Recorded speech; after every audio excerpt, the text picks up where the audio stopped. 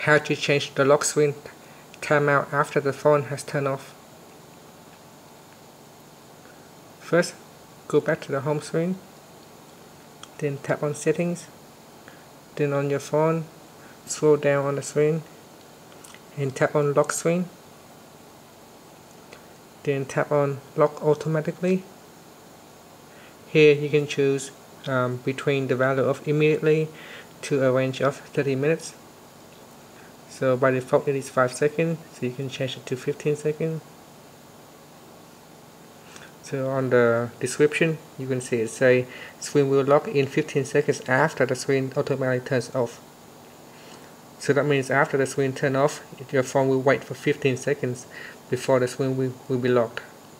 So let's give it a try. So we turn the screen back on, we can see it's not locked. So if we turn it off, we wait for 15 seconds. After 15 seconds you will see the screen will automatically lock itself.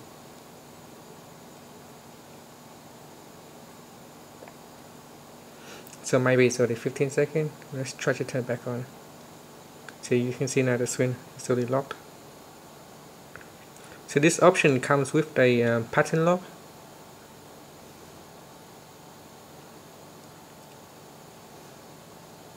This feature is particularly handy when you are reading an ebook, for example, and the screen just suddenly turn off. So if you set the time immediately, then the screen will immediately lock out.